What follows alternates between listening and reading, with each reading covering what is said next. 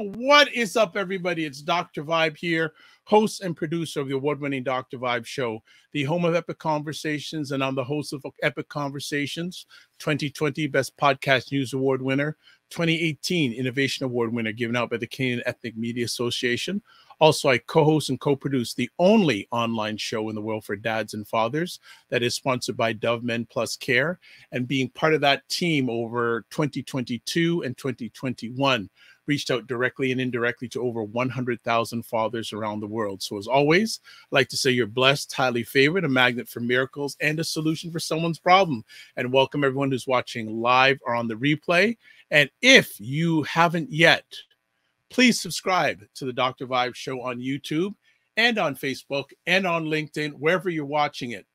But especially on YouTube, if you subscribe, also hit the notification bell. That will tell you and give you information on when upcoming epic conversations happen. So you know what we like to do here. We love talking and having people come on and share, but also we like to have new friends on.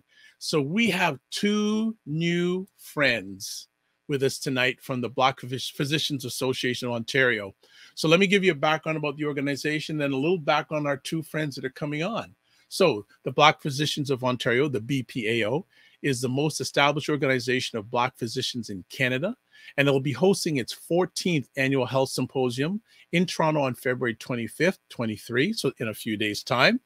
The annual event brings together physicians from across Ontario with an opportunity to hear from respected speakers, engage in important discussions about health, and meet with medical peers from the Black community. So we have two people. We got the heavy hitters from the BPAO tonight. We have Andrew, who is a family physician, Dr. Andrew Thomas, who is a family physician who works in the Durham Region. He is originally from Whitby, Ontario. He attended Howard University, and that's another thing that him and I have in common. My dad is a graduate of Howard University, and just a little trivia for those who may know the name, when he went to Howard University, one of his teachers was the late Toni Morrison. Just a little trivia there. And he went to Howard University for medical school. Participating in mentorship and training opportunities through the BPO motivated him to return to Canada to practice medicine, and we're happy to have him back. He served as co-lead for the Black Health Vaccine Initiative Clinic in Durham, a co-lead in the SMART Initiative, and is the chair of the BPAO board.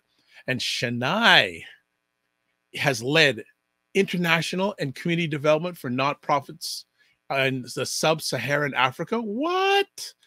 The Caribbean and North America. She's the executive director of the BPAO and is happy to support Black youth success, and rituals for discovery. She has extensive experience in research, leadership development, education, economic development, and nonprofit management. Wonder if she sleeps. My goodness. In her spare time, she is involved. She has spare time? Really? In her spare time, she's involved with projects for Rotary International and sits on boards, including the Meta Center. Her current work in anti-Black racism and public health inspired her to serve in the Born Health Equity Advisory Group. Wow. I'm just humbled to even just get either of these people on because they're just doing everything. They got it all going on. So we have them both coming on tonight, sharing about a number of different things. So got Andrew, Chenai, they're in the house. Hi. Hey, what's going on? Happy to be here. Good. Evening, everybody. Happy Black History Month. 365. All right. How's the day been for both of you? So little disclaimer. Chenai's had a day. All right. We've been told she's had a day. So we're going to be a little bit easy on her because she's had a day, right? Okay. So we're looking forward to chatting and having a lovely conversation about a number of things. I know we'll get in, have a conversation about the upcoming event on Saturday. Also some of the community work, the general health and wellness you do, and also supporting of Black doctors and physicians. But our family would like to find a little bit more about both of you. So like an old Queen Latifah song, we like to say ladies first. Chenai? Gotcha. Andrew, you didn't even have to volunteer me this time. Okay. All right. So great bio on you, Chenai. Can you share a little bit more about yourself? About myself, I am a daddy's girl, originally from Zimbabwe, just above South Africa, because most people don't know where that is. I speak Shona in English. I come from a diversity studies background, I'd say predominantly. And I would say my calling is that all people will reach self-actualization earlier on in life if possible. So right now I get to do that in all of my work, in all of my volunteering.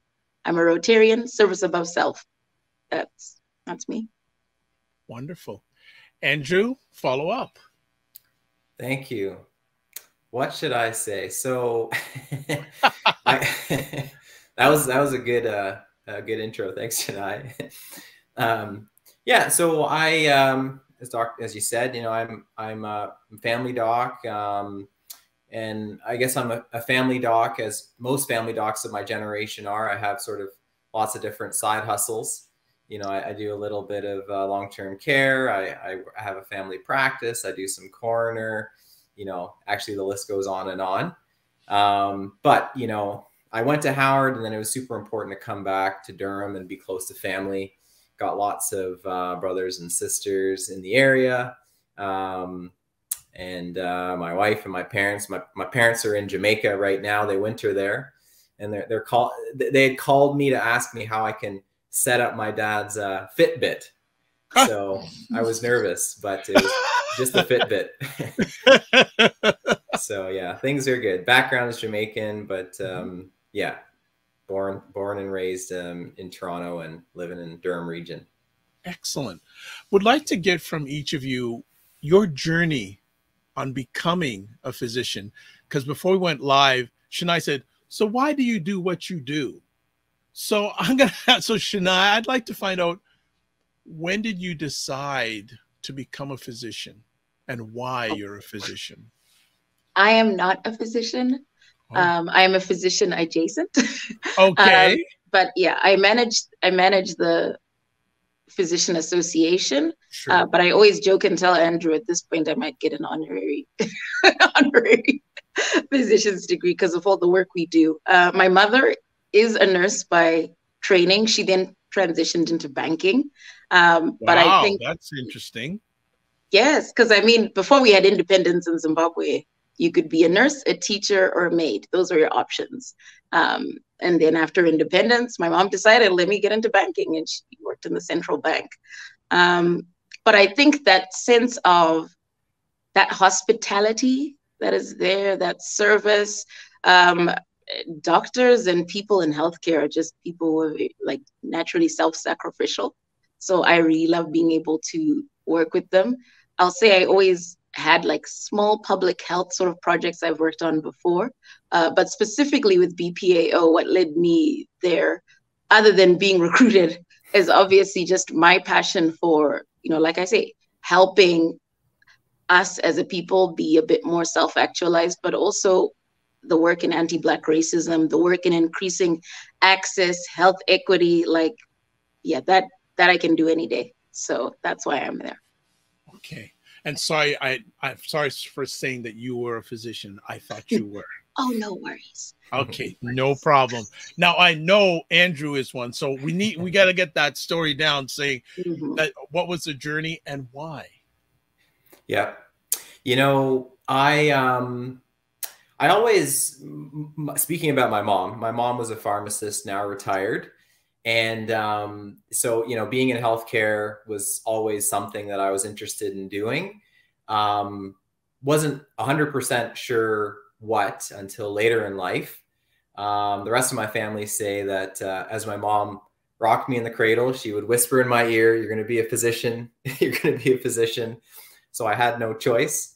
No, but it's honestly, it's been the best thing. And certainly like, you know, really a passion of mine for the last number of years. So ultimately, you know, I went through undergrad and, you know, going through high school and then into undergrad, really still with the idea of being interested in, you know, serving patients and helping people. I ended up doing a master's in public health. And that really kind of made me lean more towards wanting to do more on an individual level, working directly with patients. Worked for a bit doing some work in smoking cessation, and then was able and successful in getting into Howard, where I did my 4 years of medical school down there. So yeah, it's definitely been, I can't, some people say they definitely from the day one, they felt that they were going to be physicians. For me, I knew I wanted to be in healthcare in some degree, and that kind of evolved over time, with a little bit of encouragement from family, I think, down the road. Why did you choose Howard? Yeah. So my brother, he went to another historically Black college in Chicago. He's 10 years older. He actually went on a sports athletic scholarship. And so I was aware of the opportunity to study down in the States and aware of historically Black colleges. So, when I was applying, I always had this idea that, yeah, I can look outside of Canada. It's funny. I think, whenever I tell people I went to Howard, they're like, that's amazing. What was that experience like? And it certainly was an amazing experience. I think I don't have any regret. The one thing I sometimes think back upon now is the fact that, everyone's, they say like your journey to Blackness is all a little bit different, right? Your journey to wokeness, for the Black people, essentially, and I might've been a little bit later in that, it wasn't till I got to Howard and was in Howard that I then realized how important doing this type of work is.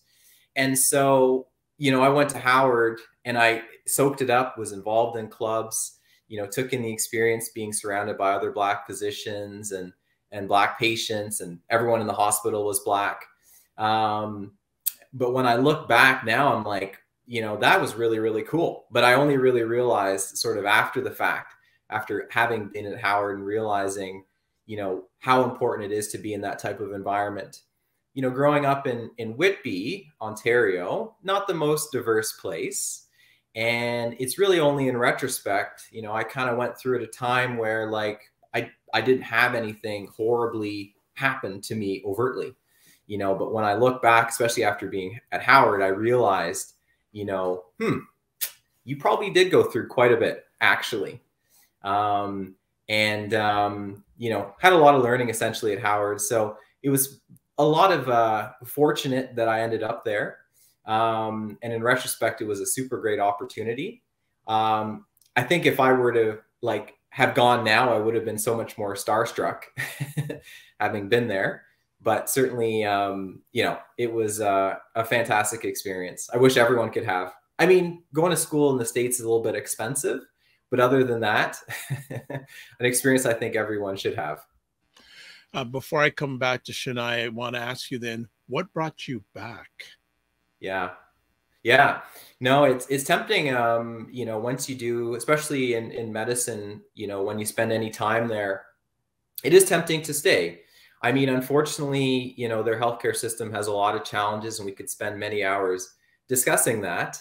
But as someone, like as a physician, the money they spend on healthcare opens up a lot of opportunities for just lots of fancy things that, we may not have the same level of access to here. I think the American healthcare system is like, do everything possible for an individual if you have insurance.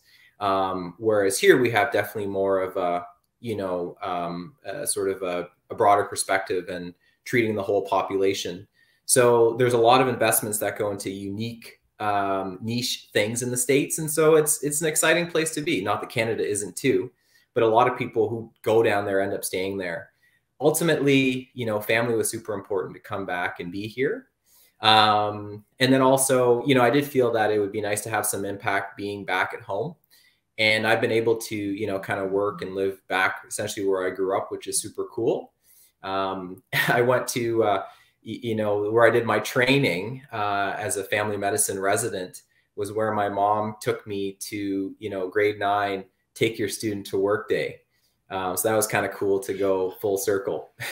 Very nice. Good stuff. Chenai, I gave you a break. So coming back to you, what brought you to be part of BPAO? What's the story there? Well, I think when they had a recruiter reach out, for me, it was obviously just the interest, right, in the public health potential. I loved, like when I was reading about them, just the history, the wealth of knowledge of what's happened before. I think BPAO used to be called ABIS in the 80s. And the physicians who founded BPAO also then went on to also, found places like Taipu Community Health Center. So it wasn't just a collection of doctors, it's literally doctors who are connected to community and really care about community. I mean, in many places, people don't talk about doctors as people who care about the patient as a whole person. And I think that's not true for our physicians. Our members are so involved, so plugged in. I mean, we have some in Ottawa doing like free wellness days for people without OHIP. Like you don't have to even question why they get up in the morning. And so for me, being part of all that, being plugged into all of that and trying to enable them, but also have a more enabling environment for those coming after them, I think it was an easy sell. I am not exaggerating when I say that the work that BPAO does is definitely not just shifting the face of healthcare in Ontario, but the health ecosystem, because we're in all these different places of influence as well. Yeah. Andrew, what brought you to BPAO's doorstep? Yeah, I I told Chenai before, so kind of funny, I guess, like it's almost as if I had no choice, it's just all these different interactions over time. Like, when I was in undergrad at University of Toronto, my landlord, who is and was, has been a longstanding member of BPAO, told me, "You're coming to this event." I didn't know what it was. She promised me a good lunch. And so I came. And now I realize I went to the symposium back in whenever that was, 2010 or 11 or something like that. And she at that point had told me, like, you should go to medical school in Washington. I had no idea what she was also talking about, like, okay, Washington State, Seattle, awesome, cool. And then here we go. Also, I look back, I ended up at Howard as well. She's probably like maybe some sort of prophet or something, just predicting the future. But, it actually was, there are some challenges navigating a new system, so from heading from the US back to Canada. And in particular, we'll probably talk about this more, right? Like a lot of Black physicians, as we, are well aware, face a lot of, can face discrimination in coming back and practicing. So sort of at all levels. So I knew I had to be like better than everyone else to get the spot that I wanted. Unfortunately, we bear that extra pressure just being a Black physician. And so I reached out to a number of members at the time who helped to, work on my letter of reference or my personal statement. We did lots of mock interviews. They actually plugged me in with some opportunities to volunteer to kind of get my feet wet back in the Ontario system. And so, lo and behold, ended up back in my, back at home essentially. And, just really felt that, just can't have to reach back and help out, and ended up essentially, working my way. I was sort of just involved in some committees and was for the vice president for a couple of years. And then the president when our past president retired her throne. So yeah, just a lot of different things over time ended up bringing me to where I am now. Excellent. Is that person who sort of is this prophet, are they still around today? Are they still with us? So I saw her at a couple of conferences ago. Nice. I'm sure still kicking around. Hope maybe I'll see her on Saturday. Fantastic. Fantastic. Yeah. For those who are watching live on the replay, I actually have the front page of the website up on the screen. So that's what it looks like. And I'll certainly put the URL address up momentarily. But leading into this, and there's a question here from Roger Dundas, him and his dear wife, Camille, run BuyBlacks.com, Black Canada's #1 online magazine. And I was going to ask next, you know, what does BPAO do? And this question came up. So what does the BPAO do? And also, do they assist in Black Canadian families to get family doctors? Ladies first. You're something else. Okay. So that is singularly the question we are asked the most about, obviously having like a, you know, almost, I guess, like a Black family doctor directory. Yeah. I would say that we are not yet at a point to do that because we do need more members. Unfortunately, I think we need a whole lot more members to be able to do that service. Primary care physicians are a bit overloaded, and a lot of people end up being on the wait list. So the usual answer is, first, we'd look at, I mean, we have partners like BHPN that are now looking into building up a more fulsome directory. But we're working in the back end to try and get a bit more of a sense of where the rest of the Black physicians are. I mean, they only make up about 2.7% of the physician population in Ontario. So it's still just, you know, if you think of the level of need and the number of doctors that are there, we're not yet there. But on the more sort of future long-term side, the work we do with the medical schools through the Network for the Advancement of Black Medical Learners, we are trying to push that the number of Black physicians coming out of those programs increases. And also we're trying to work on accelerated bridging for IMG physicians as well, right? There are a lot of people in the country that should be physicians but aren't because of some of these system barriers that we work day and night to fight and end. Yeah. Oh, you're on mute. What are some of the barriers that are facing from both your lenses, more Black representation when it comes to physicians, whether it's Ontario or across the country? Andrew, I think you should start this one and then I can finish. Sure. You know, and it kind of aligns with all the work that BPAO does. So part of our work is with in the pre-medical space. So if you think about, there's so many projects that we've worked on in that area, but just one in particular was a project called Price of a Dream, which was just looking at all the costs associated with not studying medicine, but just applying to medical school. It's expensive to apply, and it's much more competitive than it ever has been. And so working with some of our partners, you know, thinking about the idea of a fee waiver for, you know, Black students to be able to kind of cut some of the costs there, you know, thinking about admissions at medical school, you know, wasn't too long ago, I think it was in 2016, that one of our BPAO members, who's now a resident physician, was the only Black medical student at University of Toronto.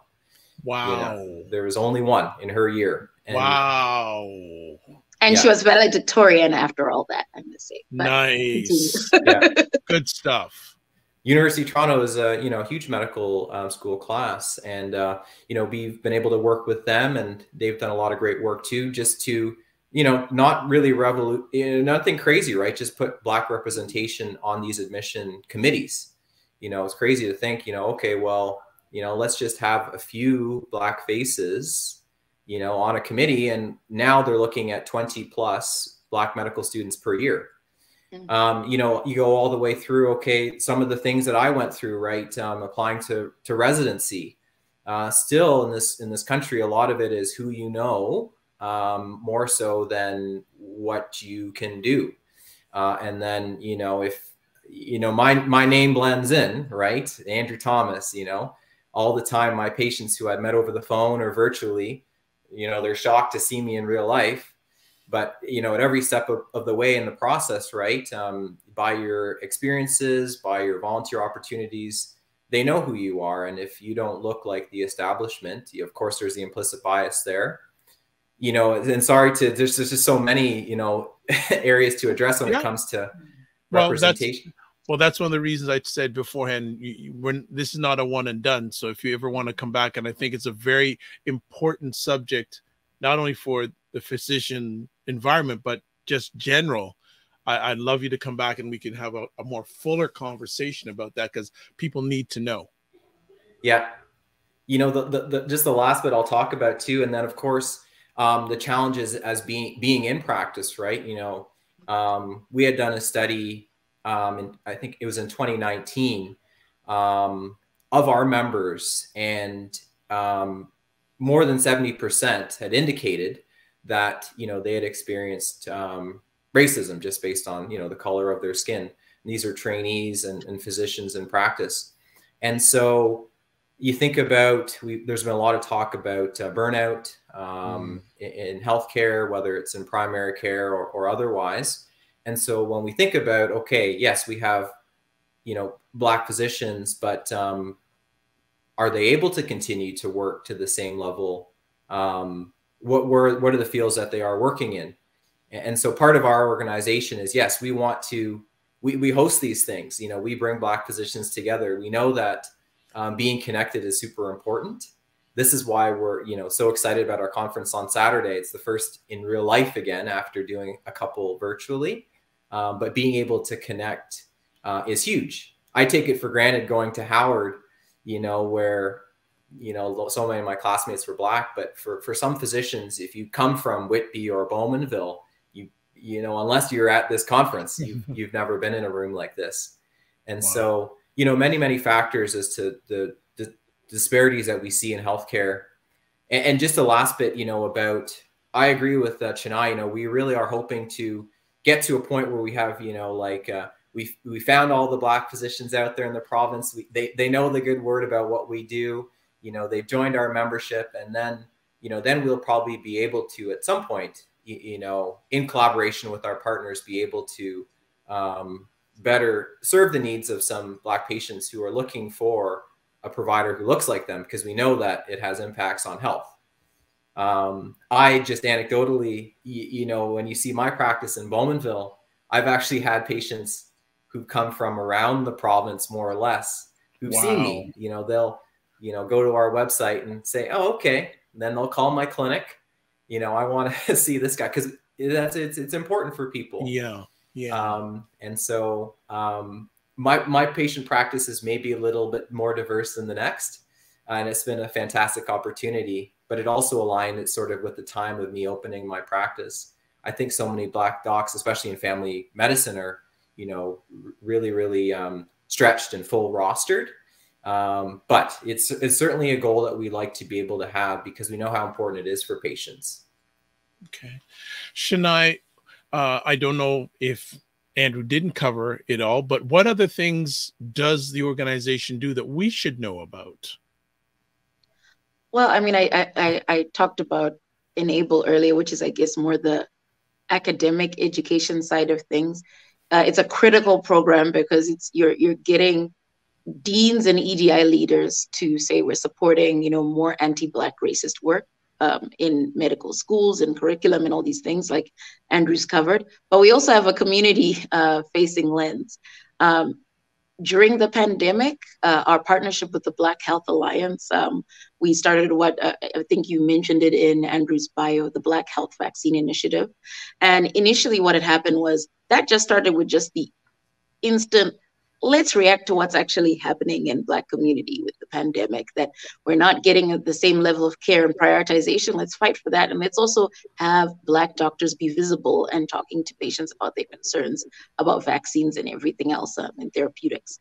It then sort of transitioned once we got to a place of, okay, vaccines have happened and some level of supports happen. We actually need to now think about recovery and rejuvenation after this, because the pandemic, I always say, is collective trauma that we still, I don't think we've ever fully realized the impact, right? I mean, we saw a Black community was almost like double or triply affected as far as fatalities through COVID. And this is research that only came later on. So I always say, I think if BHVI didn't exist, I don't know what the situation might have actually looked like. So there's a lot of that community response energy. Now it's morphed into the Black Health Wellness Initiative. And so what we do is a combination of, I mean, one of the things we had was also Black Vax Facts, which was a partnership with Scarborough Health Network, where people could pretty much call in or email and ask questions of a Black doctor. So even though, like I said, we don't have the resources to be able to have everyone have Black family doctors, people could ask questions, right? And at our wellness fairs, we make sure our members are present and they're able to sort of answer clinical questions. But I think one of the big things that have happened in the wellness clinics and the wellness fairs is you get lots of questions about how do I advocate as a patient? What do I need to know about cancer and all these other diseases that, you know, disproportionately affect our community? So BHWI has many, many different arms of intervention. At the symposium, we might talk a bit about it, but we do also have Black Health Talks. So every month we are looking at topics about what is something that is affecting our community that we need Black doctors to speak into. So we've covered some around hypertension. And I think because it presents a lot in Black men, Dr. David Esho spoke about that. The last one, we sort of like combined it with, you know, Valentine's Day and looking at relationships and more sort of like mental health looking themes. We have one coming up with one of our board members, actually, Dr. Majula Mole, talking about more of the breast cancer screening. She's part of an amazing initiative as well called Stage Zero, where, you know, Black women basically get to put on almost like a prosthetic, like a bra that would look like what your natural breast would look like. So you know what all the stages of cancer look like on your breast. Just really innovative ways to look at things. And we also do fund a bit of sort of member projects in community as well. There is Choices that's looking at, you know, the hypertension in patients at Taibu. DICE is a diversity and inclusion in cardiology education project. We support mentorship of physicians. We're doing a lot of things. I get tired talking about this sometimes. You're not kidding. You need resources. Wow. We need resources. Wow. But it's because there's that much. Because when you're looking at, you know, social determinants of health, we're just going to present in so many ways. And so we need Black physicians at the table. That's why we need more members. We need more connections. Just a thanks to Ontario Health and Public Health Agency Canada, who have connected with us about things we could do on a system end, but more is needed. More work is needed. Yeah. Okay. Wow. This, just what you said is just so overwhelming, but so needed. And before we get to the symposium, and I know you've talked about it from both your lenses, though, how has the environment for Black physicians changed since the pandemic? Yeah, you know, I think another important change was the murder of George Floyd. You know, I'll speak from our organization's perspective. You know, we have a lot of partners with many different organizations, from government to, you know, the regulatory agencies that regulate physicians. We have, you know, corporate partners and things like that.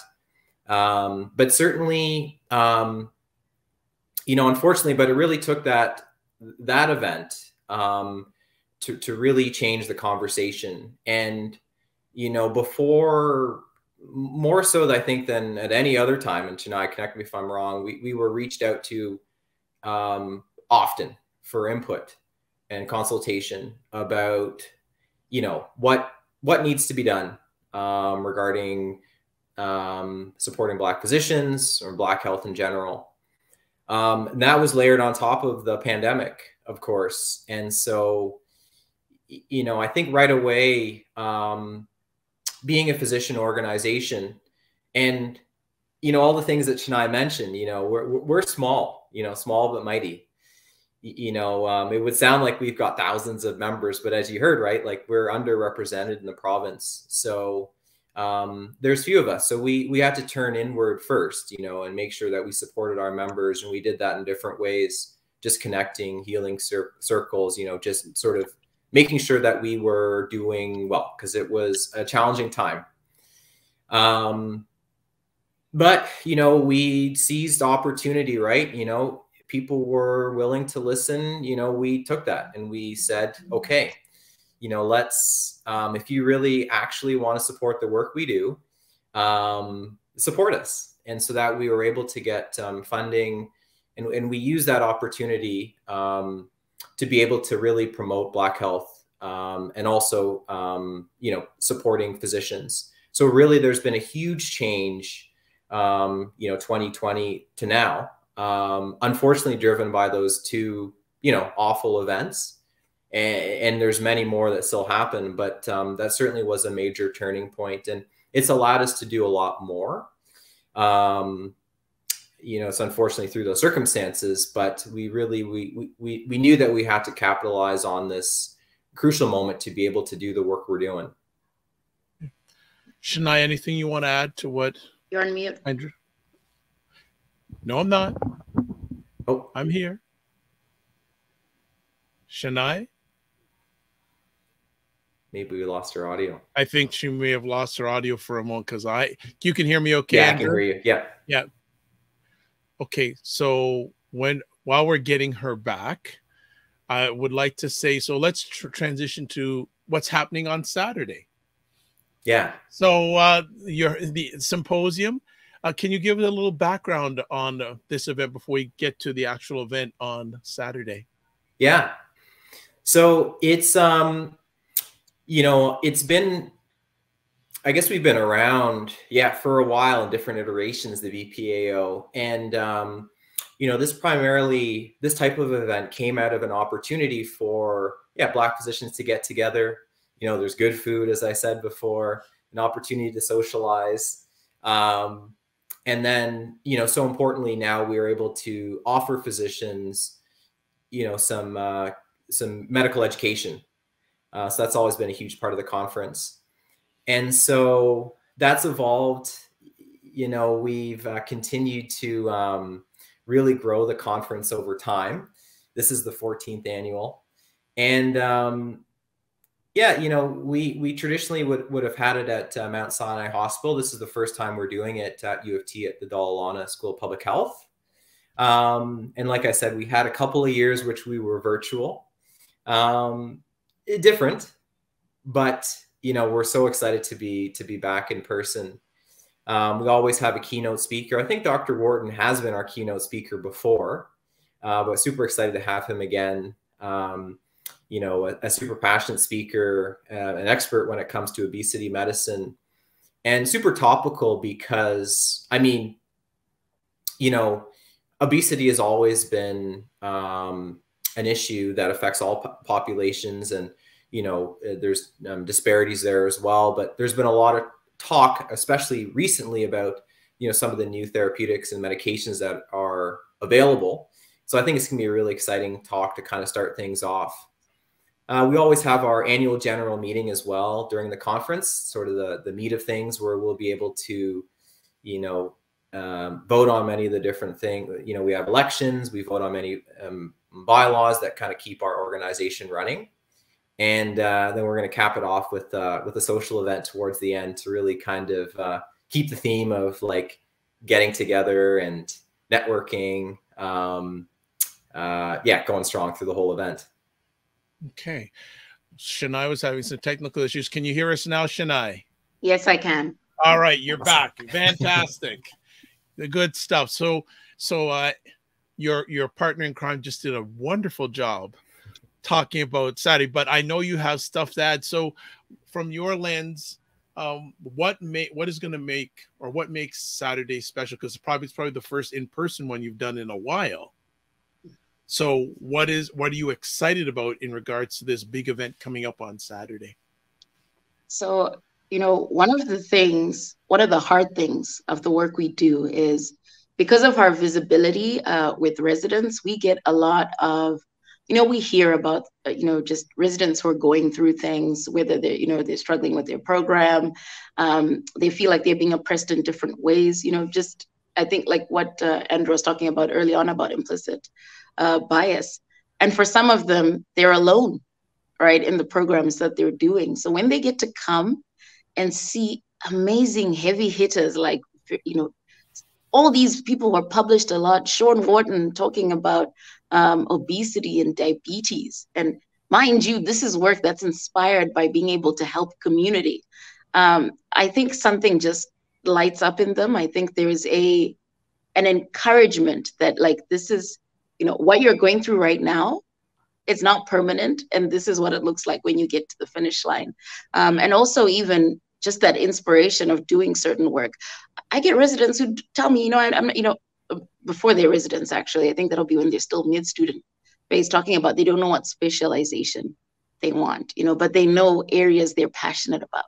So imagine them coming Saturday, you've got 150, 200 people, and everyone is doing amazing work.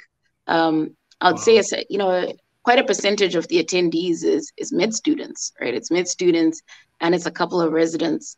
But the bulk of it will be members already doing this amazing work. So I think there's going to be just that awestruck, the starstruck feeling that Andrew was talking about.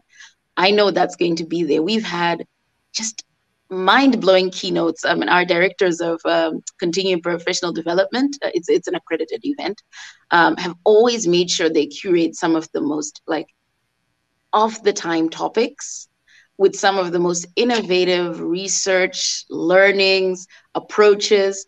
DICE, which I mentioned earlier, is going to be talking about that project, inclusion in cardiology education. Like, what is that, right? Yeah. So I think anyone who's there is lucky to be there. I don't think anyone would ever go there and be like, I didn't learn anything interesting. I remember even last year, it was virtual, but to me, it was just mind-blowing, the things ordinary people are doing in their work in healthcare to change the world. So I'm excited for Saturday. That's our best moment. And also Black Joy. We have a social from 4 to 6 p.m. And, physicians love that. Our members tell us time and time again that even just that socializing, networking, that getting together is necessary for their wellness. So for me, I love seeing that as well. Excellent. I always like to ask this question when events like this are being put on. How much work has it taken to make this a reality, especially coming from a virtual event now going back to face? When did you start the work to make Saturday a reality? Andrew, you've got the history. Just to say it's our 14th one. So I already know we're looking at 14 years. But what I'm asking, percentage is this is the first face-to-face one in years, and like all the planning, because it was something that was taken away from you. You had no control. Now bringing it back to face-to-face, how much work has it taken to get it back to face-to-face? I have it on good authority that our director of CPD puts in at least 100 odd hours in getting this event together in general. There's a lot that comes into getting accredited, and even having to work with sort of like the CPD departments at Temerity. There are a lot of meetings. We do 9 p.m. meetings sometimes just to plan it out because, physicians are really busy. So there's some blood, sweat, and tears that goes into creating it, but it's worth it given what I've said. Like, that is our favorite day of the year for sure. Good stuff. Anything you want to add to that, Andrew, around the planning of this back to face event? Yeah, we take a little bit of time off after it's done, and then we start planning again for the next year. Yeah. Wow.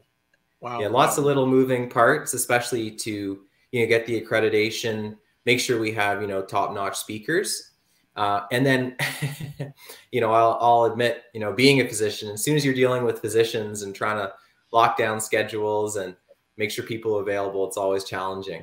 Oh, that must be a lot of fun. That must be a lot of fun. What would make a successful symposium to each one of you this year? Ooh, well, for me, I think definitely if everyone's able to make it, if as many of our members are able to make it, and as many Black physicians that aren't members yet who don't know about us, if they could make it, I think that would be just gold because, you know, we're trying to connect with them as much as possible. It's hard to find them. And so if they can find us, that to me is more than a win. Okay. Andrew. I would agree. And, you know, we also, you know, community members as well. You know, we've had partners, whether it's from government or, again, corporate partners who, yeah, everyone will take away something, you know. And I remember distinctly at the last conference we had in person, there was a family doc. I think he was from Barrie. And he, you know, you could just see like kid on Christmas morning, right? Just like eyes wide, like there are other Black docs around. Like, this is amazing. You know, people just leave feeling kind of rejuvenated. You know, I think, you know, I've attended so many other conferences. I can speak freely because I'm not a neurologist. I went to a neurology conference as a medical student. And that conference told me right away that I'm not going to be a neurologist. Ouch. You know, when you don't feel like you fit into a space. Ouch. You know? Okay. No offense to any Black neurologists out there, of course. Yeah. But this was sort of the, you know, this massive conference. You know, we were in Philadelphia, and, you know, this is well before the days of thinking about anti-Black racism in healthcare.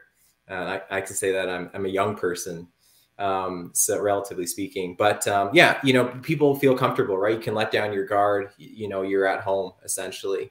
So I think a lot of people feel that, and they go home, and, you know, it gives you the boost till the next year. But we're going to be doing a lot more events anyways through the year, so won't be a big gap like previous. I know that you're focusing this event to the Black physician. Is there value for those who are not part of the profession, who are Black, to attend? And if there is, what would be their value in attending? As someone who's not a physician, I'd say absolutely, because even if I think of what I learned in previous years, there are two angles, right? I am more empowered about questions I could ask my doctor, and also more empowered about where there's certain risk factors for me, because doctors have almost targeted looking at where there are holes in the existing system. I think it's important for anyone working, especially, I mean, if you're in allied health, if you care about public health, like if you care about health in general, there's a lot to gain from this conference. But I also know that we get a couple of people who, they also come because they still want to be able to connect with some of the specialists for their own reasons, right? So if you are in a space where you need to connect with people in the health sector, it's a great place to go, because we've got enough years under our belt that it's a good event to come to, just to connect with people, right? We have some people, you know, funders, sponsors, people who are coming who are not in health, but just care that much about the health sector and about physicians. I think even I remember having like people like accountants who were interested in the conference. It's amazing how people come far and wide for the event. So I think there's value. It's no different to coming to, I guess, a general academic conference in some ways, but it obviously means more, I think, for Black people, for sure. Andrew, anything you want to add through the lens of someone who's not in the profession attending and getting value?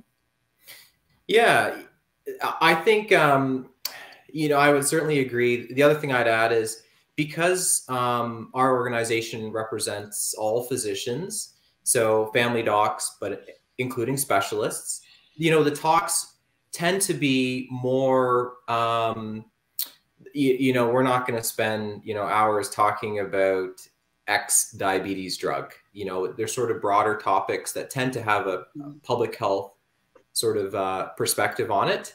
And there's lots of discussion generally about, you know, things that affect Black people. So, you know, we keep it sort of broader to appeal to, you know, a broad audience for that reason. And so whether you're in medicine or not, you know, especially, you know, and whether you're Black or not, right, we can't do a lot of the work we do without allies. You know, especially as you go up the tree, you know, there's fewer of us at the top, given the Black docs who went before people like myself.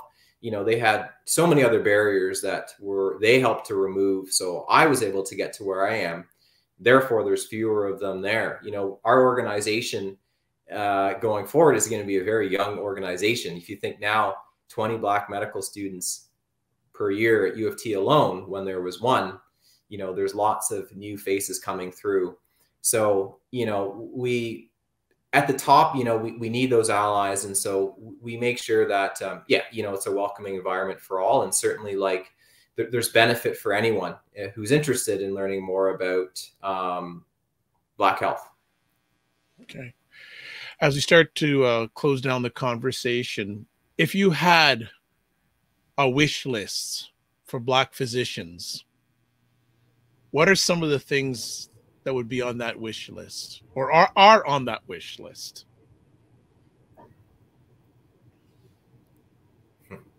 You first? Me? Okay. I mean, definitely it would be just that attaining their profession would be easier. I think there are a lot of unnecessary barriers. So that's the first. The second would be, I think, even support and scholarship, given the needs in this sector. I don't think, you know, they necessarily have to pay so much just to be able to learn in their craft. And I guess I'd say the third is for them to understand that you can't give from an empty cup. You can't pour from an empty cup. So just to be able to prioritize their wellness as well. I mean, I think we've put a larger focus on wellness this year because we know physicians are burnt out, but I think there's the extra added layer for a Black physician as well, right? Andrew. Yeah, I would also add that last point. You know, we've you know, speaking to our members, we know how important wellness is. You know, all the challenges through the pandemic, all the challenges that folks face. You know, whether it's in the hospital or in clinics or otherwise, and yeah, we want to be able to provide more opportunities to connect. And then just ways to make life easier, right? You know, when I go to some of the places I work, and if I don't have to experience microaggressions or, you know, jump through a whole ton of hoops, it just makes that day that much easier. And so I think that that's some of the work we do on a systems level. And then on an individual level as well. Yeah, just to make sure that, yeah, we really prioritize wellness. Okay. One last conversation piece. Chenai said, we need resources, we need people, et cetera, et cetera. So if you got everything you needed, what would be the first thing you would do as an organization? If we got everything we needed financially? Or... Yep. Ooh. Okay. Dream big. Okay, dream big. The first thing we do, well, I think it's in process, but definitely we would roll out all of our Black health education equity centers in all of the mid schools. We would have labs where immigrant and incoming physicians would also be able to practice. And I think we'd try to replicate. Oh no, I have to give that idea some thought. I already got greedy. I'll stop. Andrew, you can. What's wrong with being greedy? I'm saying dream big. Well, Andrew can go because he said, "What's the first thing you can do?" And I've already given two. I'll slow down. Okay. Go ahead, Andrew. Yeah, I'd say it'd be nice to support, to get more of to really kind of support our organizations outside of Ontario as well. You know, okay. We've been around the longest, you know, we're the biggest, we're still small, we've helped to support some of the other Black physician associations in other provinces. There is also a Black Physicians of Canada. You know, we have these sort of similar structures in medicine. We have the Canadian Medical Association. We have in Ontario, the Ontario Medical Association. Mm-hmm. You know, there's pros and cons to these organizations, but they're big. You know, they're and, you know, there's a lot of collaboration, synergy between them. You know, imagine a Canada where, you know, we had, you know, these big physician associations across the country. We had, you know, tons of support and representation from this national organization. Just like if we were able to grow broadly, you know, we would rival, you know, I think in the States, for what it's worth, you know, they have some of these big organizations, you know, and, you know, I think we're getting there, you know, with sort of how we're, you know, growing and with our membership and our funds and support. So it'd be nice to really be able to big up all of our other groups that we partner with. And I will just double up on that point. That I thought you were going to add another one. You're just going to stay with two? I thought you were going to get greedy. Come on. Well, I'm being greedy now. I would say within Ontario, we're still limited with doing a lot of our work in GTA, mainly because we don't get to really be able to engage our members in the rest of Ontario as much as we'd like. So I would love if I had an endless amount of money to be able to have little like branches out there. But just to say, through Enable, we're going to try to be able to at least starting little hubs of support. Yeah, and it's a very good point, Chenai, because more and more Black Canadians are living outside the greater Halton, Toronto region. You know, there's places like Shelburne, the Niagara region. The Black population is rising in those areas. So being able to serve them is utmost importance. Well, I'd like to say thank you to both of you and your organization for what you have done, are doing, and will be doing. It has been great. Before they asked me, you know, what are some of the best conversations you've done? This is a good conversation. I learned a lot. And I know our family who watch this live or listen to this on the replay have learned a lot also. So just a little bit of recap. If you want to hear more or get more information about the organization, there is a link for a press release. Also, Saturday. There's a whole pile of things going on Saturday, by the way. If you can fit this one in, wherever you are, there's a symposium information. And I think most importantly, find out more information about BPAO. Go to their website, and not just for Saturday's event, but year round. Really, really important. So want to thank both of you. Remember to give yourselves grace and don't just manage your time, manage your energy. And I'm expecting you to be back, because one of the conversation topics I'd love to have both you talk about are the changes in health legislation in Ontario that are being proposed. So I'm expecting you to come back to chat on that, because I'm looking at both of you to be the experts from a Black lens about the proposed changes in health care in Ontario and how incredibly deep it's going to impact people who look like us. Is that fair? Anytime. All right. Thanks very much for everything. Be well and keep the faith. And I'm speaking nothing but incredible success this Saturday. Take care. Thank you so much. Bye-bye. Bye. All right, family. That was another epic conversation. And hey, I learned a lot. And I hope you did too, whether you're in Ontario or not. A lot of evergreen conversation topics that are impacting Black physicians and Blacks, not only in Ontario, but around the world. So very, very important. So and also big shout out to Anita, who made this conversation happen, because she got the coordination of both these individuals on, because they're both very busy. So big shout out to Anita to make that happen. So big shout out. So before we close off, a few things we like to say. As always, if you want to subscribe to the Dr. Vibe Show, like to do it preferably on YouTube if you can. Subscribe on YouTube and also hit the notification bell so you get notified of upcoming epic conversations. You can like us on Facebook. Also like us on LinkedIn. Wherever you're watching, like it, and also spread the word. Spread the word. Please do. Please do.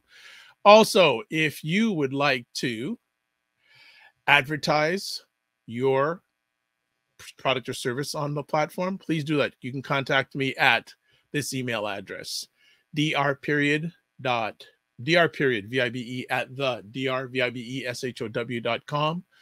Also, if you want to contact me directly, there's a number of ways. I say to people that I'm Googleicious. So you can contact me on the drvibeshow.com, email dr.vibe at the drvibeshow, Facebook, YouTube, and LinkedIn, The Dr. Vibe Show, Twitter at The Dr. Vibe, or at Dr. Vibe Show, drvibeshow, and Instagram at The Dr. Vibe Show. And also, you can watch replays of this show, YouTube, Facebook, LinkedIn, The Dr. Vibe Show, and my website address. So, as always, this is how we close up. Live your life as a dream. If you can dream it, you can make it. Sometimes you have to get smaller to get stronger. Block assumptions, then aim bigger, aim better, aim higher, aim wider. Love, faith, and respect. And remember to give yourselves grace. And don't just manage your time, manage your energy. We'll catch you soon. God bless. Peace well. Keep the faith and walk good.